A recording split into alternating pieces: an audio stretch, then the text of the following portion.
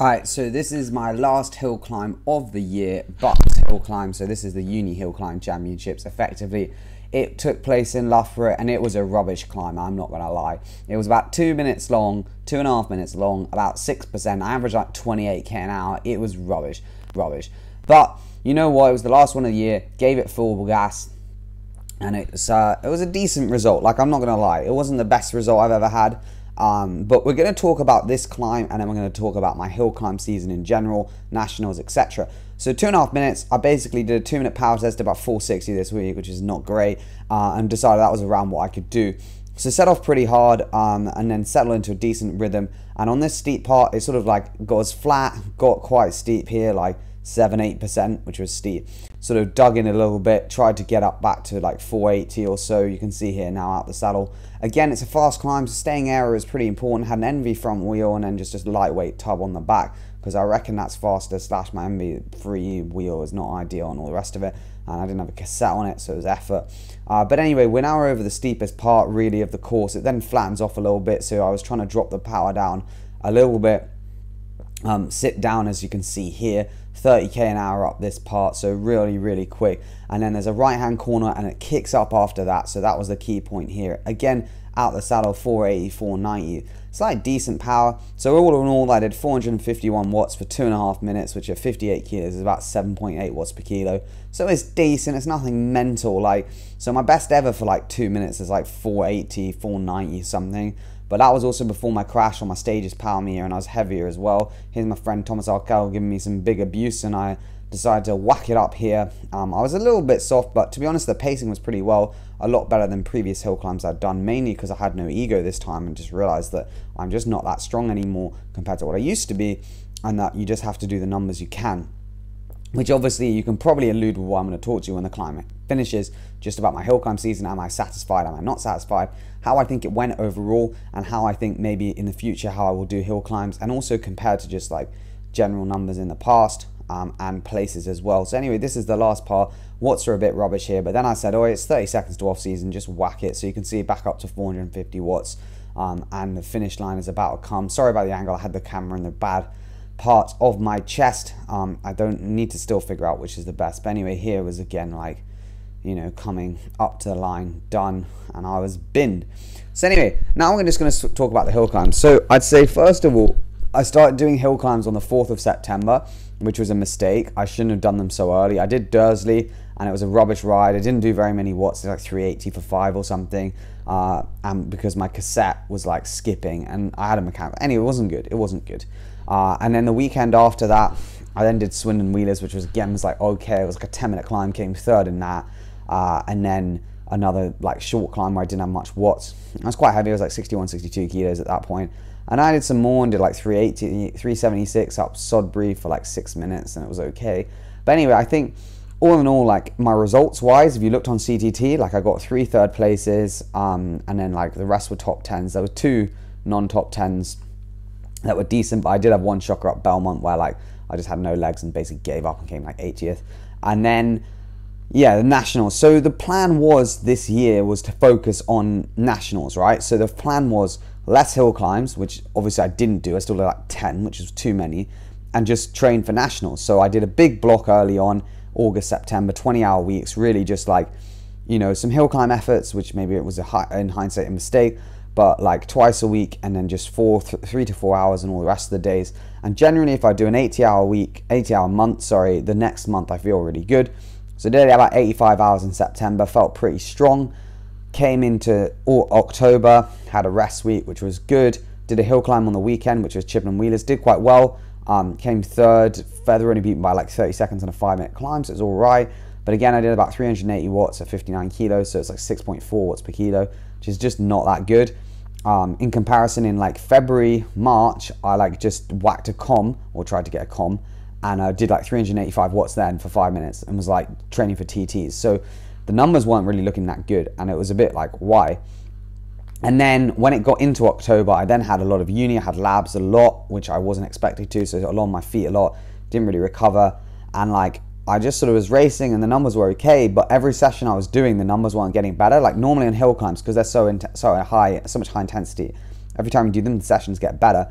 But with this year, they just didn't. Like, my 1.5 minutes just stayed at like 4:30 the whole time, 4:20, 4:30. I never got up to 4:50, which is what I did in 2018. I got to the point where I could do like 4 times 1.5 minutes, all at like 4:40, 4:50.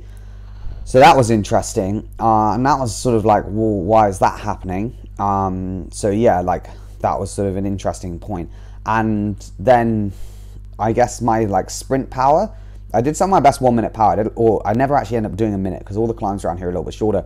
But I did 600 watts for 50 seconds at 58 kilos, which is like 10.3 watts per kilo, 10.2 watts per kilo, which for me is quite good. I'm not really a punchy person that well. I'm definitely better over like 10 to 20 minutes rather than like 5 minutes. Well, I think now, I used to be different. I used to be better on shorter 5-minute climbs. But anyway, always like a minute to sprint I'm rubbish at. So that was quite promising. I did like some of my best 20-second powers of all time, including like all time, like including pre-crash. So that was nice. But all in all, like the numbers were okay. The weight was less than it's ever been. So I was 58, which was good and bad because it meant if I did the numbers that I used to be able to do back in the day, I was flying.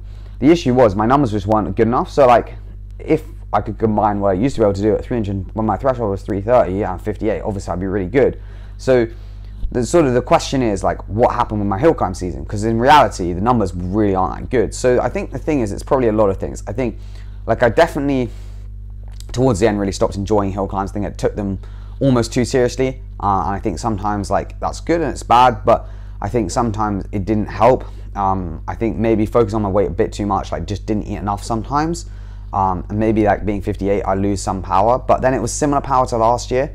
I think the big thing is like, does hill climb training work for me? And it doesn't. Like what seems to work for me is just like general general riding and then like a little bit of intensity. But I think I overdid the intensity probably a little bit too much. And I think like my sleep was also like not great because I had to wake up like maybe 6, 7 a.m., which for me is a lot earlier than I normally did, and didn't go to bed much earlier. So I think my sleep was worse. So I wasn't recovering as well. Just because like obviously you go from like the holidays when all I was doing was making YouTube videos and that was basically it, to then like being back at uni where I have to be in the labs a lot and it's more like having a job. And I think that definitely didn't help my performances. So yeah, it's sort of like my post analysis of the hill climb season for me is like relatively important. And if we talk about nationals itself, it was really a shit show. That's the only way to describe it. Like it was a climb that really suited me. It was a climb where I could have gone really well, and I know that actually on the day, if things had turned out, I could have got a really, really good result. With 600 meters to go, I was on the same time as the lad who finished 15th, which obviously, you know, there's 300 meters left of the climb, so 2/3 of the climb was the same. And the last minute I did like 300 watts, and so there were some issues. Like they're all my fault. Like it's not like I want to blame anyone else. You can't blame anyone else, but the point is you want to establish the issues so that next time when you do nationals, that it doesn't happen again, because last year's nationals were also not good, but then 2018 was really good and I had a really good performance in comparison to the rest of the year. So it was just like faffing the day. Like when we got there, like I was changing my wheels, changing my chain, like put my race chain on. It's like, I should have done that day before. That was stupid. So then my warm-up was bad. I didn't have as long warm-up as I wanted to, which is not good. There was just too much stress on the day itself, which I think was bad. Like it was, you know, I needed to be a bit more in a relaxed headspace. And then pacing wise, I went out too hard. Obviously everyone did, but I went out like a fine pace. So I did about 420, 430 watts for the first minute. I wanted to do like 400, that was the goal. I knew I probably wouldn't do 400, but that was like, if you aim lower, I hoped to do like 420. And then the plan was then just to ride like 450 watts, the last part, which I thought was doable. Now obviously, again, there was one issue where as soon as I hit the steep part, I did for like 500 watts for 30 seconds. That was bad because it really blew my pacing strategy. And because then after that, I was really cooked. The second part was tire slip. Again, like, you know, that's your decision of running coarser speeds on my tubs, which I do. But then I ran them at 60 PSI, but I should have done like 40 because reality is I'm not that heavy. 60 PSI is probably fine if you were like 80 kilos, but for me, like I got tire slip. I climb a lot better out the saddle on those efforts, so that was an issue. And then yeah, I obviously blew up. And the thing is like I think I'm quite I wouldn't say psychologically weak, but maybe I am, in terms of the fact like if I'm going badly, I just can't hack it. Like at the end, I was just like, oh, what's the point, like all this stuff. I wasn't like in a positive headspace, and I think for me it's really important to be in that like positive headspace of like, I'm gonna do well. And I think that's one thing I definitely know about hill climbs, is like if I just go through the motions, I never do as well. I've got to be really up for it, and I think that's definitely an issue that have had in some hill climbs. So yeah, all in all, like nationals were disappointing because that was really my goal. Like my goal wasn't the other events. Like they went well, I had some good results, but ultimately like the goal was to perform at nationals. It suited me, well, it suited me more than some of the previous climbs, and the fact that it was so steep was really good as well. I had a really good bike. Like there was a lot of things where, you know, if I'd managed to ride at 430 watts for 3.5 minutes, 4 minutes, which I know I can, then I would have got like, you know, top 40 or something, which would have been a really, really good result. So it was a bit disappointing that, but you know, it is what it is.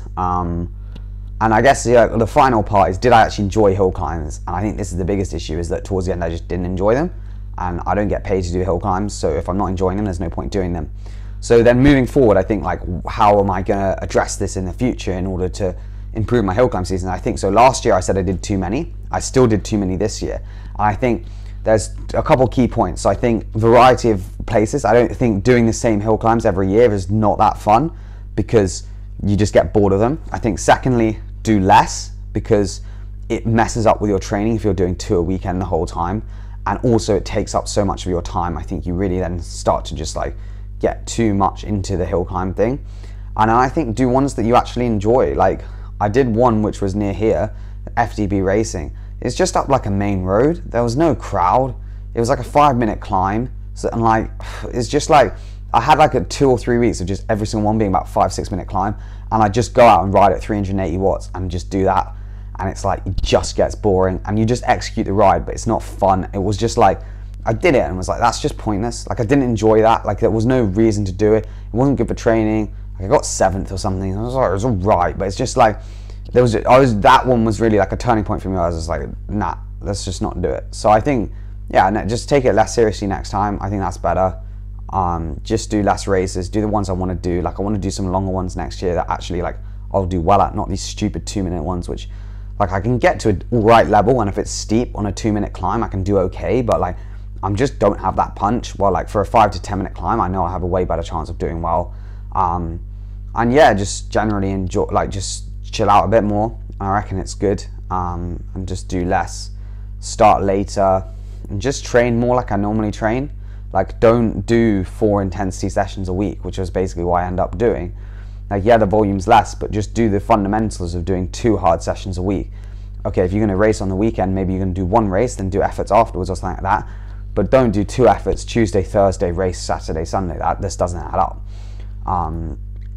So yeah, that's what I've came to the conclusion of for the hill climbs. And then I guess immediate thing is 1.5 weeks off, which will be nice, just relax and whatever. And then after that, just start training for road racing and TTs next year, which will be nice. I'm going to start road racing again, which will be good because I'm actually good at it compared to TTs and hill climbs where I'm okay. But road racing, I actually get some good results because, I don't know, I just seem to be able to do quite well in them in comparison to TTs and hill climbs. So that'll be nice, and also it's a change and all the rest of it, and I'll be racing with my friends, which will be good fun. And yeah, just see what numbers I can do.